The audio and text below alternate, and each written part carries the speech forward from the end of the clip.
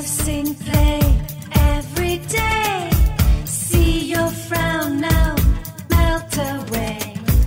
Jump up high up in the air. Feel the joy now everywhere. Swim up, run out to the shore. Open your heart more, more, more. Shayla, Shayla, Shayla, la, la. Shayla, Shayla, Shayla, la, la. Shayla, Shayla, Shayla, la, la. Hi, my name is Key Fitch, and welcome to the Pink Powerhouse Show, brought to you by Society Bites Radio, which is a part of the Radio Ear Network family. Today, I have a gentleman in the studio who I found out about him just through mutual contacts and mutual friends, and we have mutual interests. And I wanted to bring him on the show because he will be the first, I think, guest that I've had who actually he started a business. But it's through a franchise, and I think that's a whole different animal than starting it off without any set rules and regulations and formalities. So, but let me tell you a little bit about himself, about him, I should say. His name is John Reed. People who grew up with him call him Pumpkin. I hope he's not mad that I said that. Most people know better Pumpkin than John, I tell you that much. He was born in Arcadia, Florida. He has always been an outdoorsman. He absolutely loves hunting and fishing, and he's always been into fitness, and his actual career started while he was enlisted in the U.S. Army. John quickly learned that you can do elite training, and it comes from discipline and proper nutrition. He also realized that if you have those intact, you can accomplish any physical challenge. When he returned from the military, he still had this passion for fitness and physical challenges, and so he decided that he wanted to start competing in the sport of bodybuilding.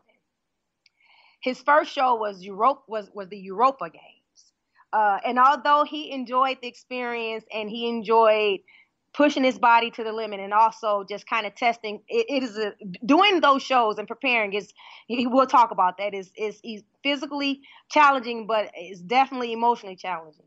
Although he appreciated that, he says he has no desire to do it again. He won, I'm done. He said he learned a lot, though, through that experience.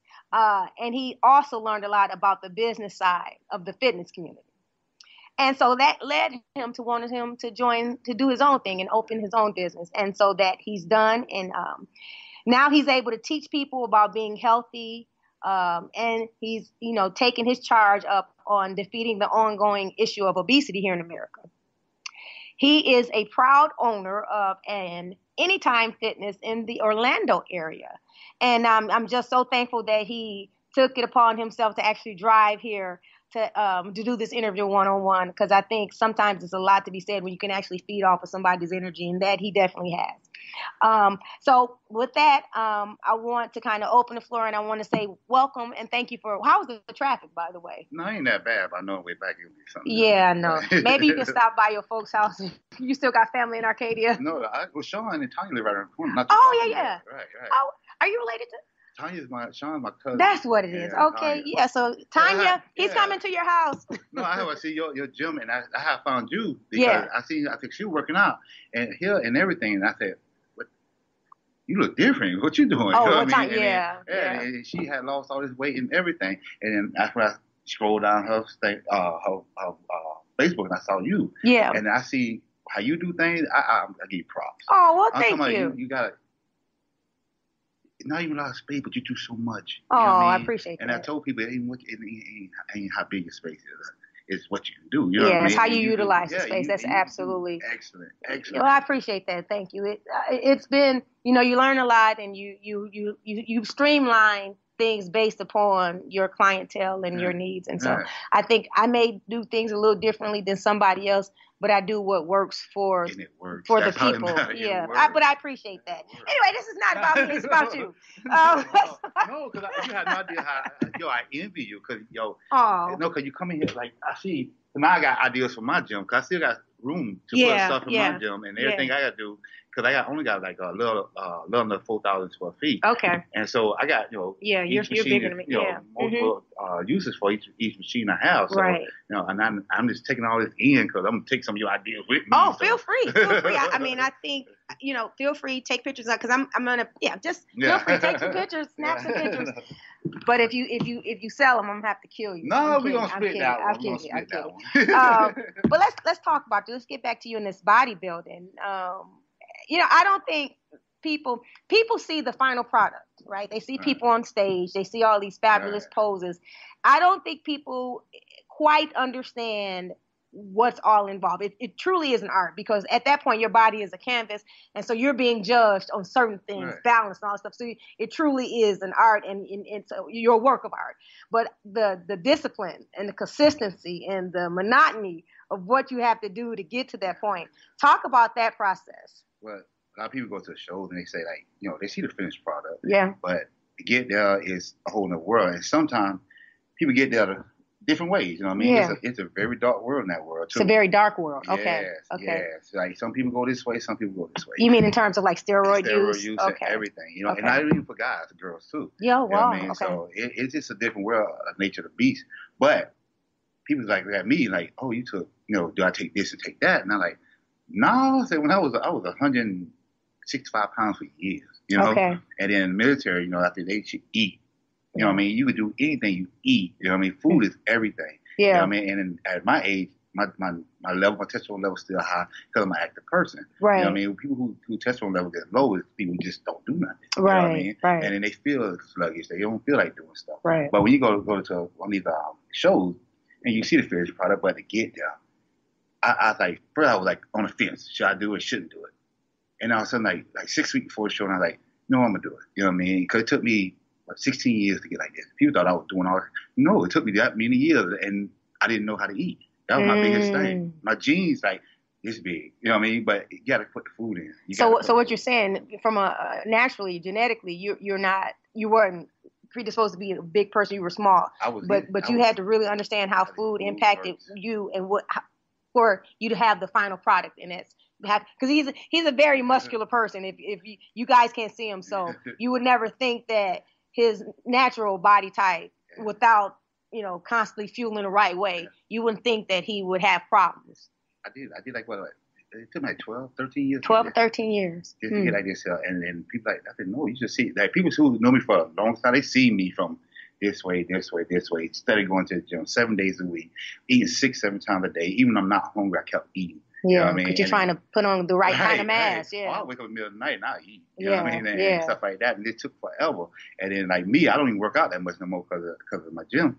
And then I still keep the You still keep them, I did it that way. I didn't take all the crazy drugs or whatever because you could tell when people take a lot, they lose it quickly. Quick.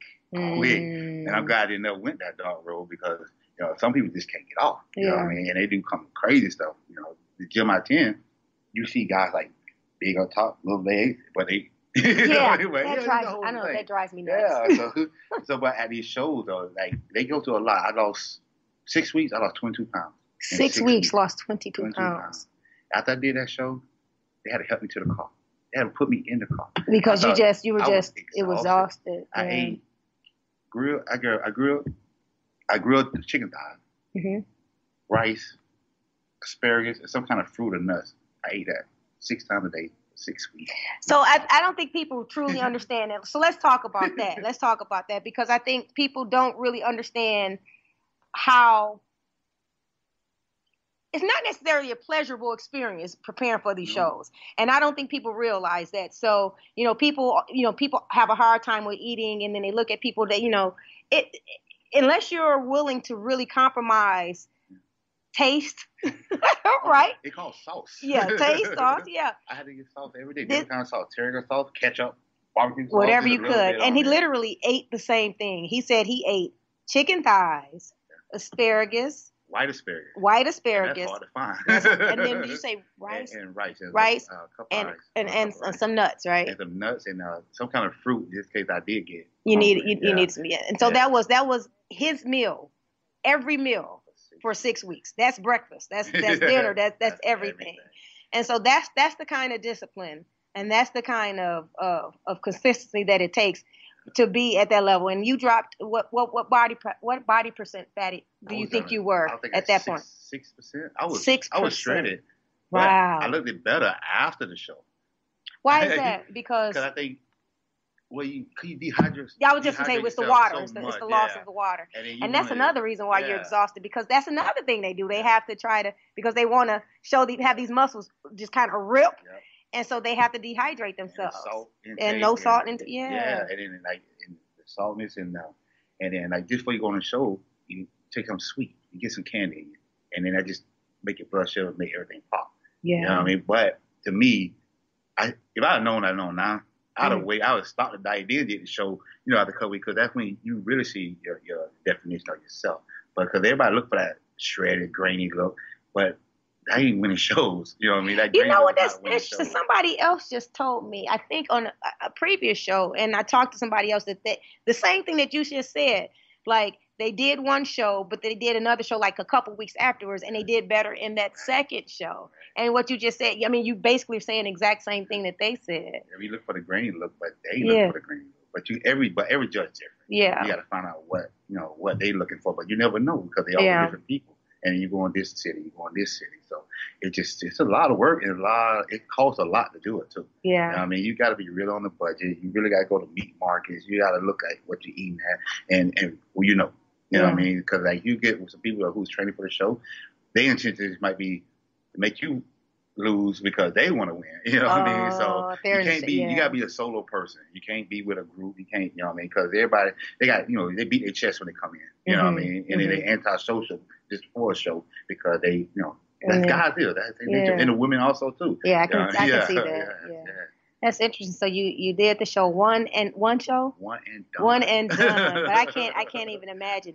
And so now, so you went from the show, and then what happened after that kind of pushed you into wanting to open your own gym? Because I see a lot of people just going the wrong way with it. You know what I mean? Like we don't deal. Like one thing about people who work out and stuff, like a lot of them, they're not elite people. They're not the big paying jobs and stuff like that. They're just everyday people who just want to feel good about themselves. You know what I mean? Yeah. And so then, I seen that at a lot of shows, and Bang came up quick. You know what I mean? But Bang just know how to talk to people. They make people feel good and they have a good time. Yeah. And I took some of that ideas and I said, at first I said, I'm over my own gym, John Reed. Yeah. Well, who gonna come? Yeah. You know what I mean? Who know you? You know what I mean? Who think you are? Yeah. You know what I mean? And so I got with the people, and then we got called Anytime Fitness, and then we bought a territory in Winter Park. Okay. But trying to find the right spot and cost efficiency and everything, you know what I mean? Because you're looking at some things like $27,000, $20,000 square feet, you know what I mean, in that area, because it's a beast. Yes. And then getting denied when you do find a place is another struggle. Yeah. You know what I mean? I got denied. Some of it just like, it's just who I am. You know what I mean? And then I got denied so many times it's 2 years now. So I want people to hear that you were trying for 2 years. 2 years. And with constant denial.